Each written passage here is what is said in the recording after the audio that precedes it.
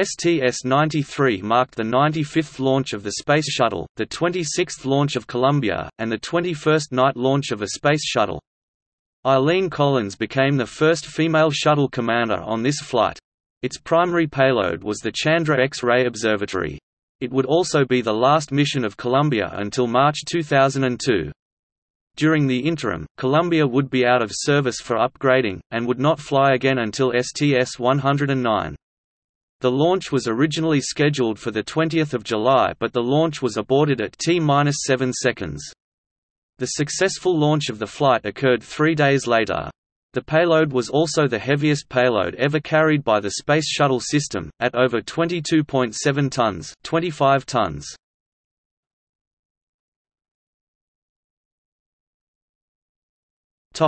Crew.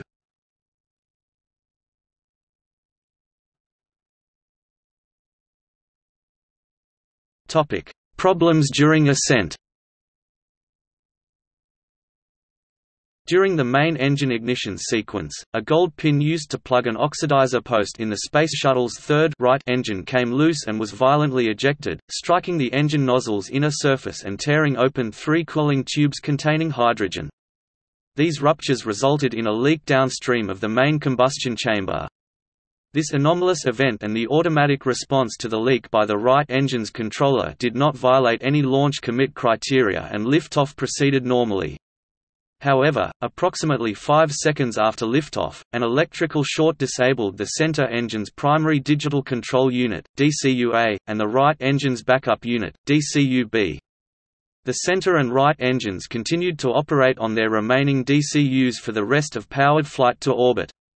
The redundant set of DCUs in each engine controller saved Columbia and her crew from potential catastrophe, as shutdown of 2 engines at that point in the flight would have resulted in a very risky contingency abort with no guarantee of success. The electrical short was later discovered to have been caused by poorly routed wiring, which had rubbed on an exposed screw head. This wiring issue led to a program-wide inspection of the wiring in all orbiters. Because of the leak in the right engine, its controller sensed a decrease in power or thrust—measured indirectly as main combustion chamber pressure. Since the leaking hydrogen was not being burned in the SSME's 2 pre-burners or the main combustion chamber. To bring the engine back up to the commanded thrust level, the controller opened the oxidizer valves a bit more than normal. The hydrogen leak and increased oxidizer consumption resulted in the right engine deviating from the desired oxygen-hydrogen mixing ratio of 6.03 and running hotter than normal. The increased oxidizer consumption during ascent resulted in a premature shutdown of all 3 engines near the end of the projected burn due to low liquid oxygen level sensed in the external tank. Though the premature shutdown resulted in a velocity 15 feet per second (4.6 meters per second) lower than targeted, the vehicle safely achieved its intended orbit and completed the mission as planned. This incident brought on a maintenance practice change that required damaged oxidizer posts to be removed and replaced as opposed to being intentionally plugged, as was the practice beforehand. 3 days previously, in the first launch attempt, the launch was stopped at T-7 seconds, just prior to the SME's ignition sequence, due to a senior console operator manually triggering a cutoff in the countdown. It was later determined that the console operator, monitoring the hydrogen gas concentration in the Space Shuttle's aft compartment, where the 3 SSMEs are located, was fooled by the gas detector's purge cycle, which generated a dangerously high, but spurious, reading in the last seconds of the countdown.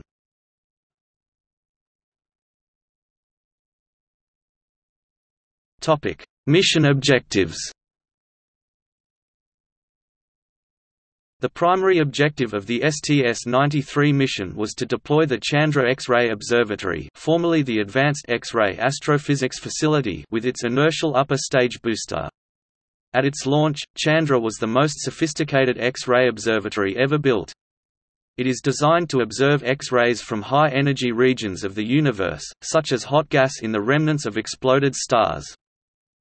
Other payloads on STS-93 included the Midcourse Space Experiment (MSX), the Shuttle Ionospheric Modification with Pulsed Local Exhaust (Simplex), the Southwest Ultraviolet Imaging System (SWIS), the Gelation of Sols, Applied Microgravity Research (GOSAMR) experiment, the Space Tissue Loss (STLB) experiment, a Light Mass Flexible Solar Array Hinge (LFSAH), the Cell Culture Module (CCM), the Shuttle Amateur Radio Experiment 2 SAREX-2, EarthCom, Plant Growth Investigations in Microgravity (PGIM), the Commercial Generic Bioprocessing Apparatus (CGBA), the Microelectrical Mechanical System (MEMS), and the Biological Research in Canisters (BRIC).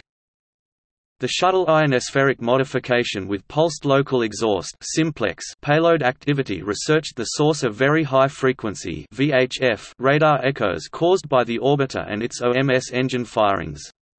The principal investigator used the collected data to examine the effects of orbital kinetic energy on ionospheric irregularities and to understand the processes that take place with the venting of exhaust materials. The Southwest Ultraviolet Imaging System (SWIS) was based around a Maksutov design ultraviolet (UV) telescope and a UV-sensitive, image-intensified charge-coupled device (CCD) camera that frames at video frame rates. Scientists can obtain sensitive photometric measurements of astronomical targets. The Objective Gelation of Sols, Applied Microgravity Research (GOSAMR) experiment was to investigate the influence of microgravity on the processing of gelled sols. In particular, the purpose was to demonstrate that composite ceramic precursors composed of large particulates and small colloidal sols can be produced in space with more structural uniformity. The focus of the Space Tissue Loss (STLB) experiment was direct video observation of cells in culture through the use of a video microscope imaging system with the objective of demonstrating near real-time interactive operations to detect and induce cellular responses. The Light Mass Flexible Solar Array Hinge (LFSAH) payload consisted of several hinges fabricated from shape memory alloys. Shape memory deployment hinges offered controlled shockless deployment of solar arrays and other spacecraft appendages. LFSAH demonstrated this deployment capability for a number of hinge configurations. The objectives of the Cell Culture Module (CCM) were to validate models for muscle, bone, and endothelial cell biochemical and functional loss induced by microgravity stress, to evaluate cytoskeleton, metabolism, membrane integrity and protease activity in target cells, and to test tissue loss medications. The Shuttle Amateur Radio Experiment (SAREX-2) demonstrated the feasibility of amateur shortwave radio contacts between the shuttle and ground-based amateur radio operators. SAREX also served as an educational opportunity for schools around the world to learn about space by speaking directly to astronauts aboard the shuttle via amateur radio. The EarthCom payload conducted Earth observations using the Electronic Still Camera (ESC) installed in the overhead starboard window of the aft flight deck. The Plant Growth Investigations in Microgravity (PGIM) payload experiment used plants to monitor the space flight environment for stressful conditions that affect plant growth. Because plants cannot move away from stressful conditions, they have developed mechanisms that monitor their environment and direct effective physiological responses to harmful conditions. The Commercial Generic Bioprocessing Apparatus (CGBA) payload hardware allowed for sample processing and stowage functions.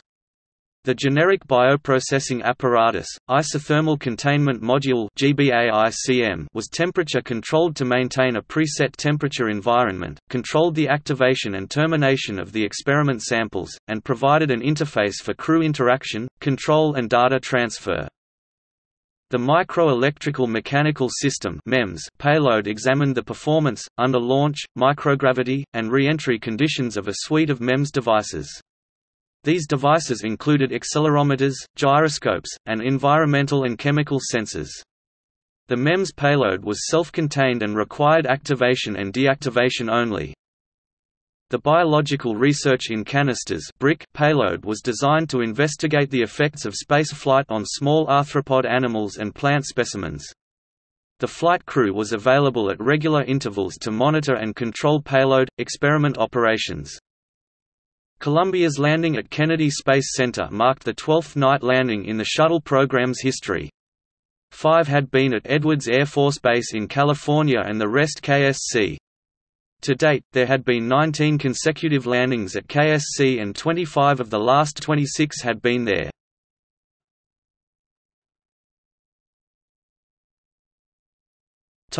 Special cargo.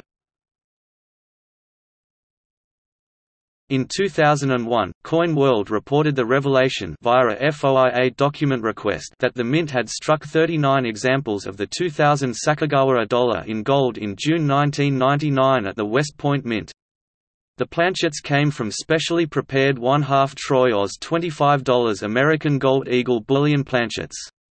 Why they were struck is not known. Speculation is that this was an attempt by the Mint to offer premium collectibles in conjunction with the newly released Sacagawara dollar in 2000. 27 were soon melted and the remaining 12 were on board Space Shuttle Columbia for the July 1999 STS-93 mission. 2 examples then popped up at 2 separate events, one during a private congressional dinner in August 1999, and another example at the official first strike ceremonies in November. The coins remained at Mint headquarters under lock and key until they were transferred in 2001 to Fort Knox. The strikes are considered to be illegal due to the coinage regulations in place.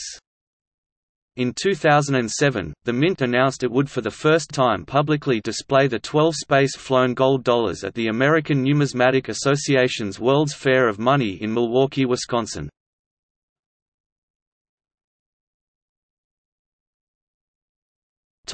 Wake-up calls. Sleeping shuttle astronauts were often awakened with a short piece of music, a tradition that apparently began during Apollo 15.